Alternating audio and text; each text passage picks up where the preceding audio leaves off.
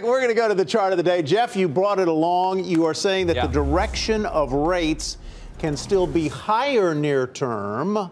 There's going to be a little bit of a debate here. So that it is that signaling something for the beta trade where you can get more bang for your buck? Yeah, so the conversation we just had is a good segue to this chart, and it's can this beta trade continue? Can this rotation into value continue? So I thought this was an interesting relationship. It's not beta O'Rourke. Not beta O'Rourke, just beta to the market. Okay. And so you look right 10-year Treasury against high beta versus low beta, and what you see is as rates fall, the beta trade doesn't work. As rates have risen, the beta trade has worked. So the question is, are rates going higher or not? And as we talked about a little bit, I think as a trade in the near term, positioning was so crowded in the fixed income markets that I think there might be still a little bit to go there. Look at TLT, for example. It's come down a little bit, but it's still, I think, in the 95th percentile in terms of distance above the 200-day moving average there. So I think you could still see positioning shift around a little bit in the fixed income markets. Rates drift higher, and at least in the near term, that helps the beta trade. What's interesting about the beta trade is next week we have a Fed where we actually might get a hawkish ease. And if we get a hawkish ease, and what does that mean? A hawkish ease is, first of all, a Federal Reserve that was saying they were making a mid-cycle adjustment and has had dissension in the last couple weeks from different members. And then you've had, ex-Dallas President Richard Fisher come on CNBC and say, monetary policy should not certainly be listening to the White House, but that, look, I think we could get a case where markets' expectations of the Fed being a friend, as friendly as we thought it was, may not be so. And that would be a problem for the cyclical or beta trade.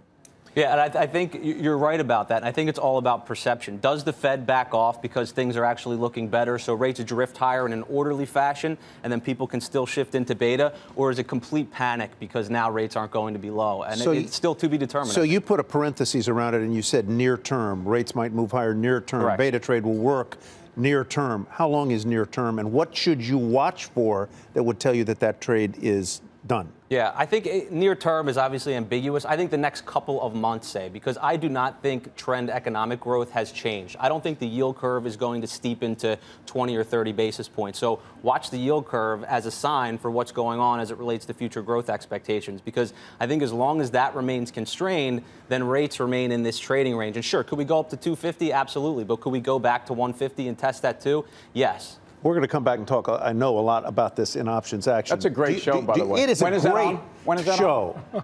That's on at 5:30. It's on at 5:30 Eastern Time. Stay there. So what do you buy? What Jeff's selling here? Well, it's interesting. The S&P 500 on the week is up a little less than 1% on a week that we saw this massive ramp, right, in yields going back to a level where people felt pretty comfortable with. So to me, I see that the slowdown in the pace of equities, you know what I mean? I don't see that as a particularly bullish thing, and I think you need a lot of things to come together. You need the most, whatever you called, hawkish cut we've ever seen, or ease, hawkish ease. You need some increasingly, I guess, dovish commentary about the trade war. You need to see a little better data here in the U.S. You need to see some earnings we're going to start to get as we get into October. And then you have a ramp into the end of the year. And that could be the beta trade right there. Because if you get all this other stuff that has not been participating starting to go up because you've had all these other effects, moderating, that's the trade to the upside. I'm just not certain all that can happen in concert. Tyler, by the way, you come here and you visit. It's always a great day. Yeah. But I think you're aware that Dan is nothing if he's not consistent.